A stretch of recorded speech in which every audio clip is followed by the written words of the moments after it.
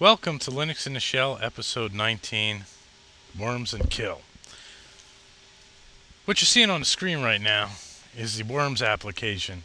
But before I jump into why it looks like a grainy film stock, I just want to say, if you haven't read the write-up or listened to the audio portion of this show, please do so at www.linuxintheshell.org at your earliest convenience to get the full skinny on both of these commands. I'm only going to show some examples.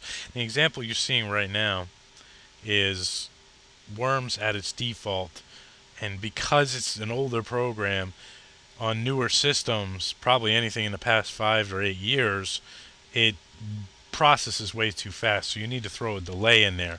So Worms is part of the BSD Games package, and it's easy to install through your package manager. I have it on Arch. I've seen it on Slackware and Debian and everything else. So you can throw a delay in here, and to get it to work right, the delay should be anywhere between, I think, 50 and 200, and that's in milliseconds. So I'm going to go middle of the ground 100, and now you can see that Worms produces nice little squigglers that go around the screen. There's 3 by default, and you can change that with the N command and do N5. I have now 5 squigglers going along. And if you pause the video and count the segments, you'll see that they have 16 segments per worm. You can change that with the -L option, and we'll give them half, so now they're smaller, running around. You can even go smaller than that and say, look, now we got maggots running around the screen. What else can you do? You can give them a trail with the -T, and now they will have a little trail behind them of periods, and eventually they'll fill up the screen. And finally, you can do -F, which will give them a field to eat, which is the word worm across the screen repeatedly, and as they dig through the worm, they'll leave a little trail if you have the -T as they eat the letters. So that's Worms. It's a nice little distraction. It's fun, and we're going to use that a little bit to talk about the kill command. Now I have a couple of X terms over here that I have set to go at the top level, and I'm going to start Worms in here and just leave it at the default 5 or 3 and let them squiggle around as I talk about the kill command. Now, kill command takes at least one parameter. That's the process ID. So passing kill process ID, you need to find the process ID of the command that you want to use. There's a couple ways you could do it. Top will show it, but it's kind of overkill. But if you do PS-E for everyone and grep and the process you want to kill, you see that we got 2 instances of Worms running here. Again, I'm not sure why we have 2 instances of Worms. That happened the last time I did this. Now, this is the 3rd time I've been doing this recording. Nonetheless. So if I want to kill Worms, I just do kill and the process ID 649-18922, and that says the sig term. The sig term is the signal termination. It hangs up the process. There's 62 processes signals that you can pass to a process. We're only gonna, I talked about a few of them. I'm really only gonna show you this one and a few others. So kill by default. There's a S to send a different signal.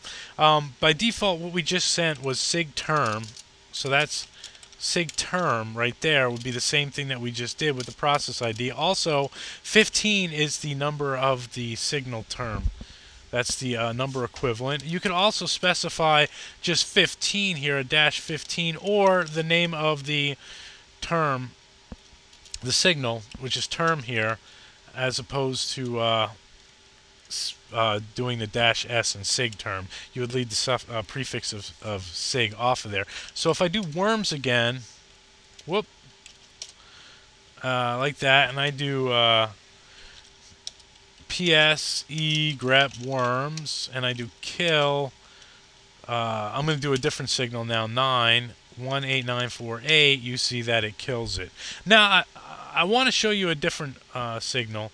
But before I show the different signal, I want to give you a heads up on how you can find all the signals. You just do the kill-L, and it'll list out all the 64 signals that are available that you can send. Now, you probably don't want to send all of these. Look at the write-up of the ones you primarily want to use. You can do kill-L sig term, and it shows you the corresponding terminal signal number, or you can do kill-L and the signal number, and it shows you the name of the signal, which is kill in this case. So you can pass any one of those. So one other one that I want to show is, let's go back, got the worms going again. Let's do PS grep worms, and let's do kill-819, which is up here. It's sig stop kill-19 18952. Now you see over here now it says the process is stopped. I can go and do kill-18, which is up here, and it's sig-continue, and it'll continue to process. So sometimes you don't just kill a process, you could restart a process too. It's almost like the equivalent of pressing Control-Z and then resuming the backgrounded process resuming the stop process. So that's basically a lot of kill in a nutshell. Now, a few other options to the kill command. You can do kill-P and worms and put the name of the process you want to kill in there, and it will return the process IDs of that value. But you get an error message, and that's because in order for this to work, you need to pass the full path of kill. So now if I hit enter with the full path to kill, it tells me that it's process ID 1952. So if I wanted to find the full path to kill, I could just do which kill, and it says bin kill. So now again, let's do that. Bin kill P worms. So now I can do kill-9 18952, and it killed worms right there dead. So you see that they are dead.